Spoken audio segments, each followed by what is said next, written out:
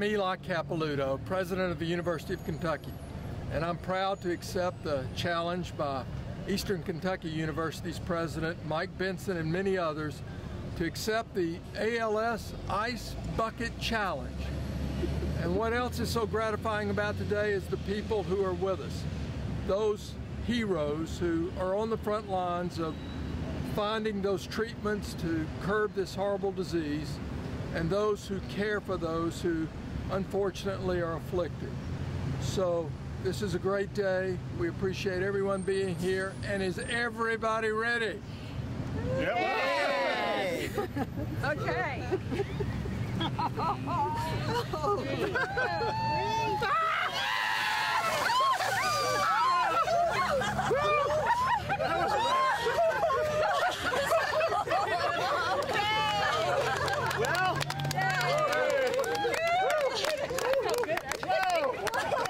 It's cold.